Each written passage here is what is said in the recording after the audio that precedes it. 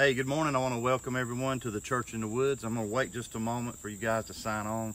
And we're in a different location. The Church in the Woods is hundreds of acres, but we try to go at one spot. But down there in the swamp where my pulpit is, the swamp water has come up, so it's kind of wet. So I'm down here at another spot that we use. While we're waiting for you guys to sign on, the message today is the unforgivable. And right now, if you know anyone that you believe they think they're unforgivable, they think that they've gone too far, someone that's kind of give up on themselves, I want you to tag them in this. I want you to share this, message them, tell them to watch this, because I'm going to give you some scripture that's going to encourage you and them that God has laid on my heart. Before we get started, there's a couple of announcements. I want to ask all of you to be praying for the revival in the woods. It starts October 14th. It's going to be in my hometown in Bladenboro at a small church called Greater Vision Church. But I really believe God is going to do something special. We have other churches, I believe, that are getting involved. We're waiting to hear back. It's going to be broadcast live, so you'll be able to join us live on the event or at any of my pages, my page, David Pate, or Real Word Outdoors. Also, next Saturday, I'll be in Angier, North Carolina at Piney Grove Chapel Church preaching. It's a community fish fry. So if you live in the Angier, Raleigh area, you're more than welcome to come. And if you'll go to my page, you can see some information on that, the location, or message me, and I'll be glad to let you know.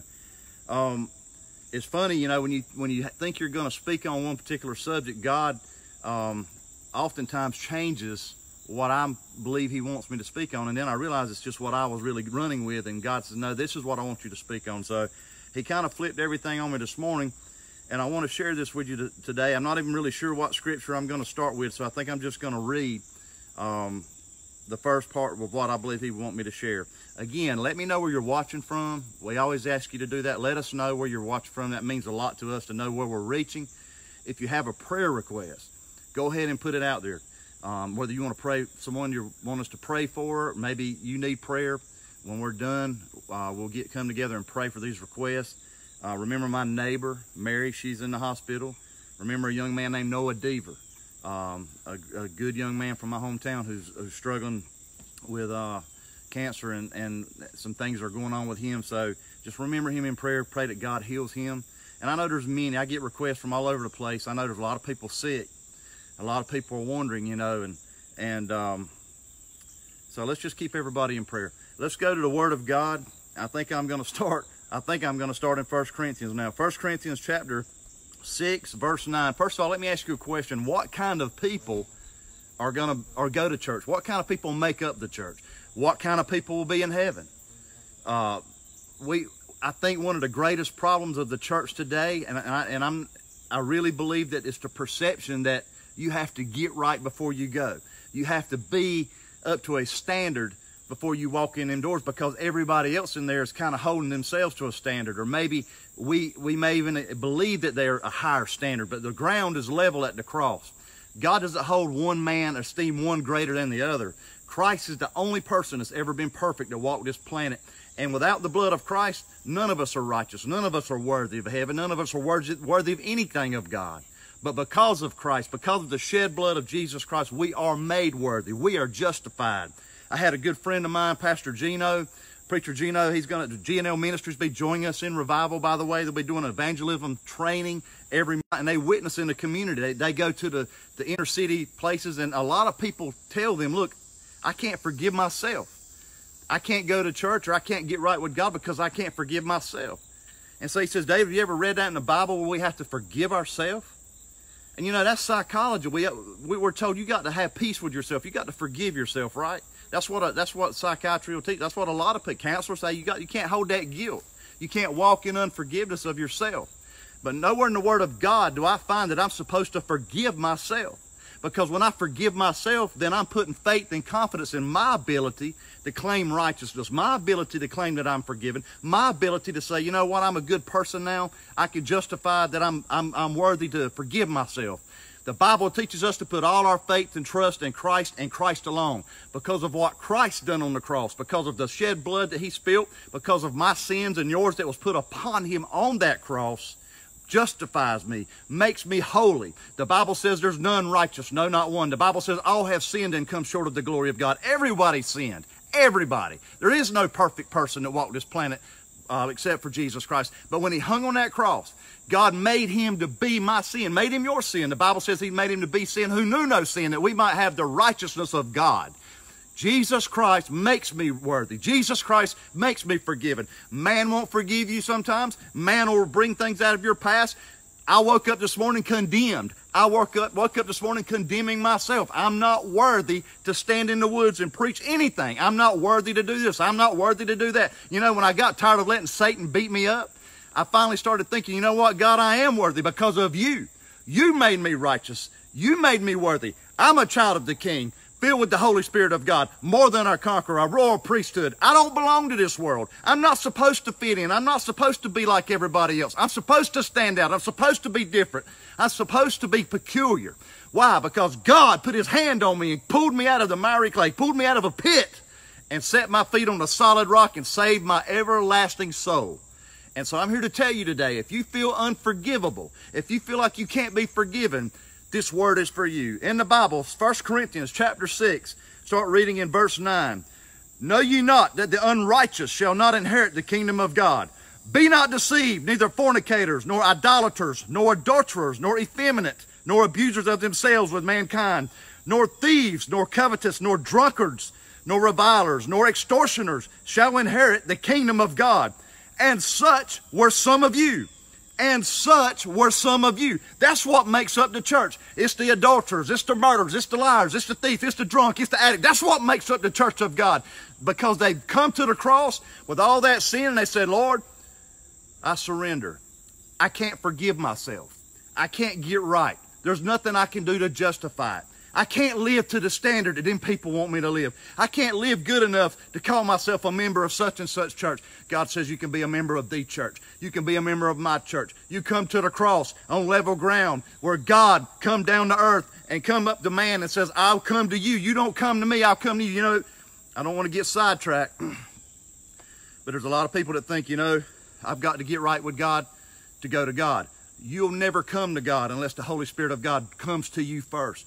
God chose you. God looked down and says, I'm going to do something about it. We go all the way back to Genesis, go all the way back to Adam and Eve, where this thing started. Adam and Eve sinned in the garden. They had perfect fellowship with God. And all of a sudden, because of the sin in their life, they were separated. What happened? Did Adam and Eve go looking for God? Did Adam and Eve say, you know, I need to go get right with God? No, they went and hid. That's exactly what mankind does today. When we sin, when we fall short, we run and hide.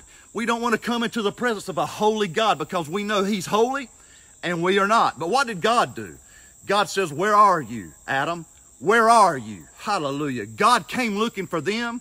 And when Christ came to the cross, it was God coming to the earth and saying, I'm still looking for you today. When Christ walked the earth, he was looking for his disciples. He was looking for them to carry the gospel, to share this good news that Jesus Christ is looking for you today. You may be in your bedroom watching this. You may be buying drugs or laid up in a crack house, or maybe you're on meth, or maybe you're recovering, maybe you're hungover, maybe you're at Myrtle Beach, maybe you're in Las Vegas. I don't know where you might be today, but coming by the word of God to you and saying, Christ loves you. He died for you. You are worth it to him. You are worthy for him because he made you worthy. He looked down from earth and he says, I know what she is. I know what he is, but I love them anyway. Nobody else may love them. I love them. They're mine. I want them. The Bible says all souls are mine, saith the Lord. And the souls will return to him. When we die, our spirit will return to God who gave it to us. Help me, Lord. And such were some of you. But this is what makes you the church. This is what makes you the church. But you are washed. Hallelujah. You are sanctified. Hallelujah. What does that mean? Cleaned up, set apart, made holy, sanctified. But you are justified. That means I don't have to forgive myself. Psychiatrist, counselor. God gives me my forgiveness. I can't make myself good enough. I can't give myself righteous forgiveness for my sin. But God can. And God doesn't say, I forgive you. Now go, I hope you do the best you can to make it. He says, no. When I forgive you, hallelujah, I come to live inside of you. I put my spirit in you because I want you to walk in power and walk in victory and not suffer through this life, but I want you to walk. No matter, I'm not talking about outward suffering now. I'm not talking about when things come against you. I'm talking about walking in authority and power, whether it be sickness, whether it's disease, financial problems, whatever it may be, people coming against you. Stand up for God because the Spirit of God is in you today. What? Know ye not that your body is the temple of the Holy Ghost, which is in you, which you have of God, and you are not your own. You don't belong to Him. I mean, you don't belong to this world. When the Spirit of God comes to live within us, we don't belong to ourselves anymore. We're bought with a price, the shed blood of Jesus Christ. But you were bought with a price, therefore glorify God in your body, in your spirit, which are God's. Hallelujah. Now, let me catch my breath. There's a problem today. You feel unforgivable. Now, I'm going to step out on a limb and say somebody in church has made you feel unforgivable. Somebody, your neighbors made you feel, your friends, you're not good enough. You believe the lie the enemy's told you. You believe that lie. Well, I just read to you what makes up the church of God. What makes people righteousness. It's not by their good works. The Bible says it's not by works. It's by faith. It's the grace of God saving our soul. When we put our faith in Jesus Christ, the finished work on the cross, that's it. That's what saves a man, saves a woman. That's coming to Christ in repentance. Repentance is coming to Him and saying, Lord, I don't want this life anymore. I don't want this sin. It's not coming to say, well, I want to do my drugs, but I want to be right with you, God. I want to stay a drunk, but I want to get right with you, God. I'm going to stay in this adulterous affair, but I want to get right with you, God. See, that's what a lot of the churches will let you get by with. They'll say, well, just drop your money in the plate. Just show up. Act good on the outside. Whatever you do, don't let nobody... Don't bring a reproach against the church. Well, I'm here to tell you today, unconfessed sin, hidden sin in the darkness is a reproach against the church of God. So God won't have it. You have to come to Him 100% surrendered in repentance of your sin. And that's what brings you into right relationship with God. You say, well, when I pray, I don't feel like God hears my prayers. The Bible tells us God doesn't hear a sinner. But what He does hear is He hears a repentant sinner coming in faith and saying, Lord, forgive me. I believe. Why does He hear that prayer? Because the Holy Spirit of God grabs him or her and draws them to God. God is not looking to strike you down dead. God is not saying, I hate you, you wicked, vile sinner. If God felt that way, we would never even know God. He'd have went on about His business and let this world go to hell in a handbasket. But God loves you today. For God so loved the world that He gave His only begotten Son, that whosoever believeth in Him should not perish but have everlasting life. You will go to hell because you want to go, not because God wants you to go. People say, how can a loving God throw us in hell? A loving God will never do that. A loving God will let you be condemned to hell in your own sins because you reject the finished work of Christ on the cross. There is no other way. There is no other way to salvation. Paul and Silas walking through the street, a woman behind them, demon-possessed. These are the men of the Most High God. These are the men of the Most High God that show us the way of salvation. He got tired of hearing it because he was bold. He knew who he was. He knew who he was in Christ. Now, in the Greek, it doesn't say they show us the way of salvation. In the Greek, it says they show us a way of salvation. And why is that significant? Because she was walking around going, hey, they're showing us a way. This is one of the ways to heaven. These guys, you know, she made her, the guys that owned her, she was a slave. They made a lot of money off of her because she had a gift. She literally had a demonic spirit that gave her the ability to tell fortunes. They made a lot of money off of her. They show us a way to God. Paul says, that's it, I'm done. Turn around and rebuke that spirit. Didn't talk to the woman, spoke to the spirit. Come out. There's a lot of times we think there's a lot of different ways. You're being told there's a lot of ways. Live right, do right, be the best you can. Come this way, come that way. There's only one way, and His name is Jesus. He says, I am the way, the truth, and the life. No man can come to the Father but by me. That means coming to the foot of that cross and confessing, repenting of your sins, and believing in Him. You've never been loved like God loves you. Never. I can't explain the love that I feel in me for you and through God. I can't explain the love that I know He has for me. But it's an everlasting love. It's a love that forgives bitterness. It's a love that unforgiveness doesn't matter. It transcends that. Someone hurting you, you can get over it, you can forgive, and you can love them. Why? Because it's a supernatural love, an agape love. It's the love of God. Unforgivable. God loves you. I think about the woman at the well. She'd been with 5 husbands, and Christ said, I have to go where she's at. He says, I must go to Samaria. In the middle of the day, he goes to that well, that woman shows up. It was a divine appointment. It's a divine appointment today for you. The Bible says Jesus come to seek and to save the lost. He come to find you today. I'm telling you, if you come in contact with God, it's not because you found him. It's because he found you. He goes and waits at the well. She shows up looking for water. And then he says, give me a drink of water. He strikes up the conversation. See, the Holy Spirit always will come to you, and he'll grab you by the heart, and he'll get your attention and start speaking to your heart. And that's what Christ was doing. And then he asked her where her husband was. She said, I have no husband. He says, that you've well said. I'm paraphrasing. You had 5, and the one you're with is not now. You're shacking up now. A lot of people won't go to church because you're shacking up. You're not married. You won't have nothing to do with God because you know you ain't living right. You won't have nothing to do with God because you've been married before. That's a big problem. Divorce. Divorce is a big problem. You know why? Because some people believe it's unpardonable sin. I've been divorced. I was divorced before I got saved, got remarried, got born again. Everything in my past is forgiven. And divorce is not unpardonable sin. There's only one unpardonable sin. That's blaspheming the Holy Spirit of God. And if you done that, you wouldn't care. You would be done. The fact that God is drawing you, the fact that God is speaking to you today, means God loves you. God does not give up on you, and God wants to forgive you. You may be divorced and feel like I can't go. You may be shacked up and say, I kind of want to go to church. I'm living with this person. I've had people send me messages. What do you think about me living with this person? What do you think about this? What does it matter what I think? Am I going to justify you or condemn you? I'm not God. What does the Bible say? That's what matters. Don't look to me. Look to the Word of God. The Bible says that a man should be married to a woman. A man and a woman should be married, and you shouldn't live in adultery. You shouldn't live in fornication. It's a sinful thing. It's a sinful act. However, so is lying. So is cheating. So is lusting after a woman that walks by or a man that walks by. If you're a woman, adultery is something that's committed in the heart.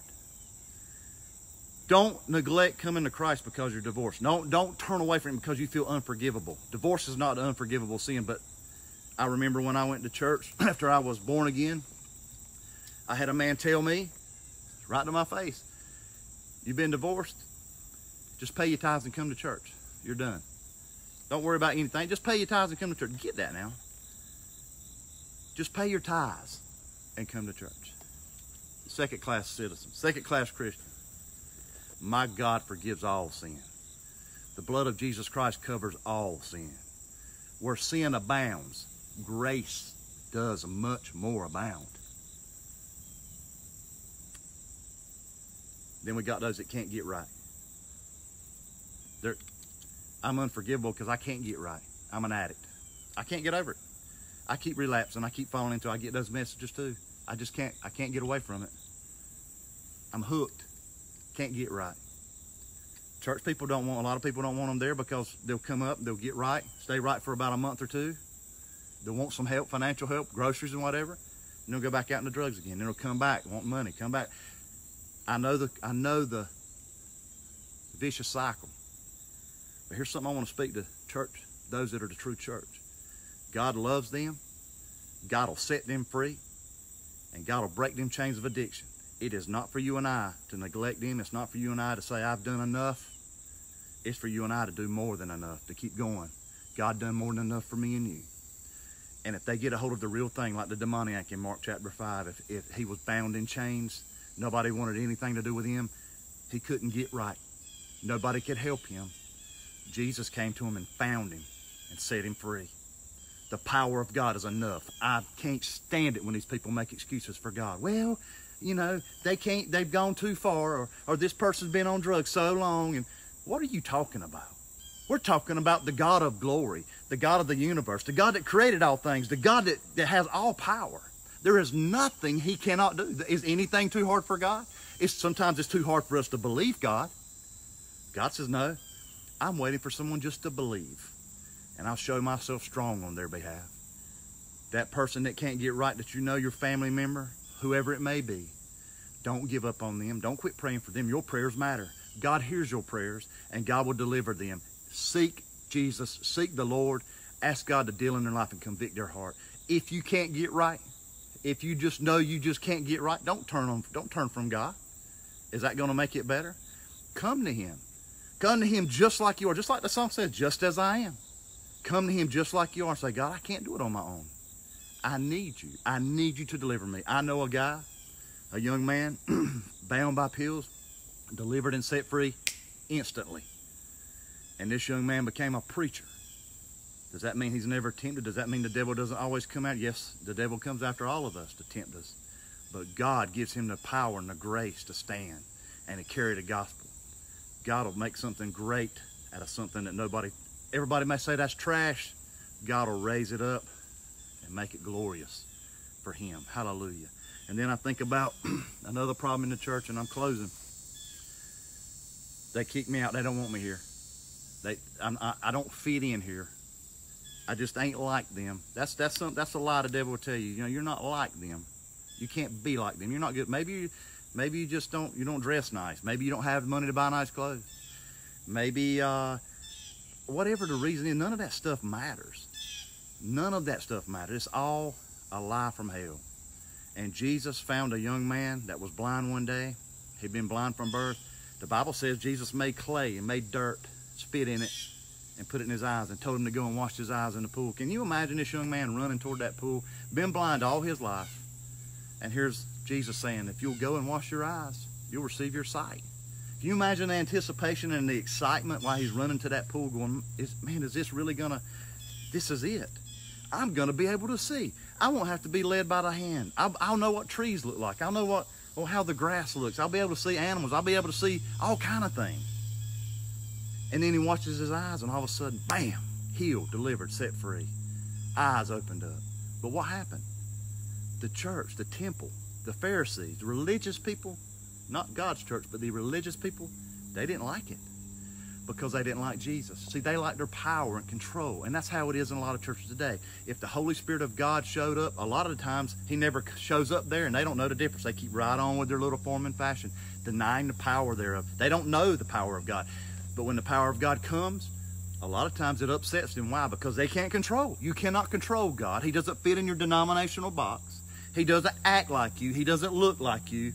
He says, my ways are not your ways. My thoughts are not your thoughts. They're higher than you can even comprehend.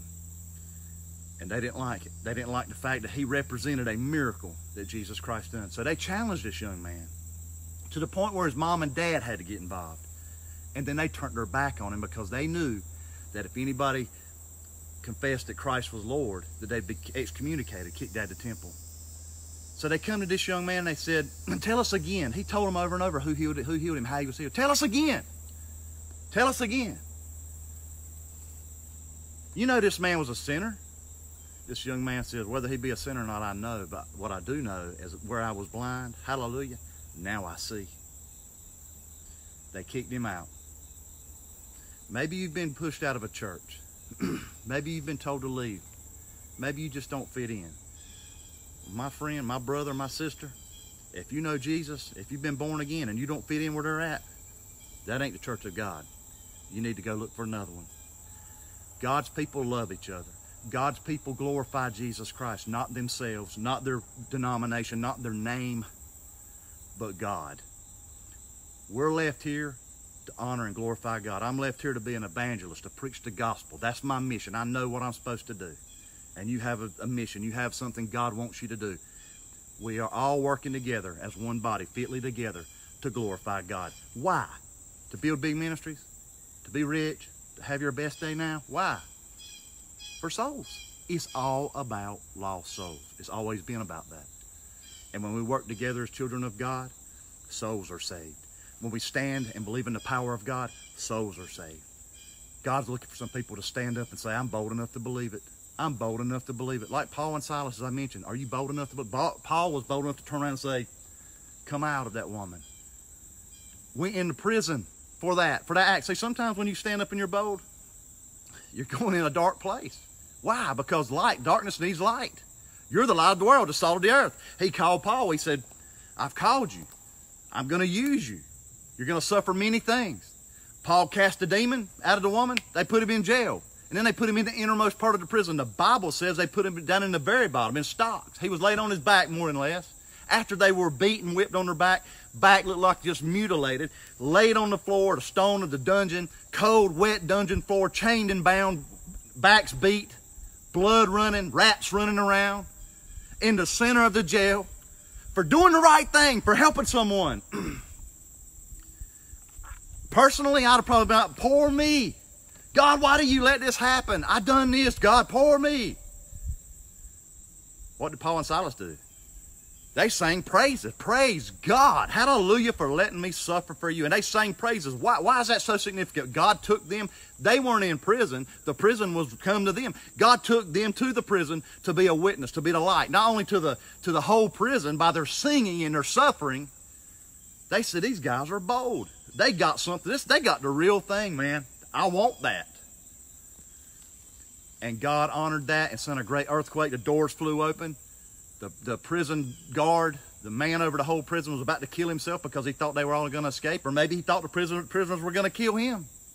I don't know what was going through his mind, but I do know one thing the Bible says.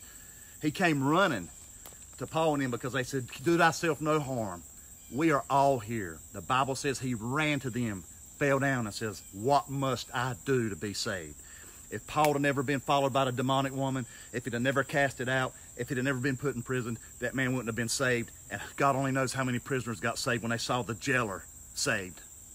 There's a purpose and a plan for our life. I'm about to take off running through these woods. I feel the power of God. There's a purpose for your life.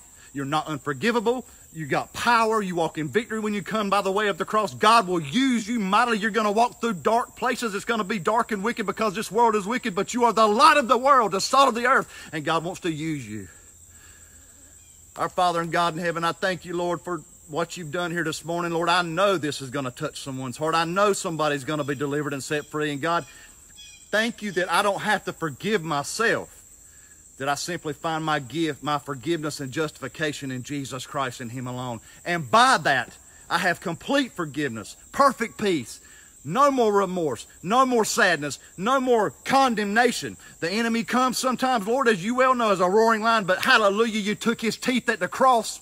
He can roar, but he can't bite. And God, I thank you that I have power in the blood of the Lamb and the word of my testimony. And I thank you, God, for what you've done in my life. I thank you for what you're doing in people's life today. Bless them, set them free, break the chains. Let people know that you are the God of glory, the God of all creation, the God of power, and the God of love. And we give you all the praise and all the glory. Let the words of my mouth, the meditation of my heart be acceptable in your sight, O Lord, my strength and my Redeemer. In Jesus' name, amen. Hallelujah. God bless you.